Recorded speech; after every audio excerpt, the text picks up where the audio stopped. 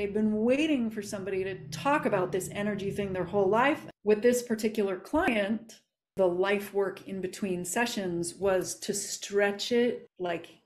millimeter by millimeter over the course of time, to go to your compassionate, loving edge, stretch that you can do, and keep growing that at your own pace, as if you're taking the power back from your father. I don't want you to just go, whoa,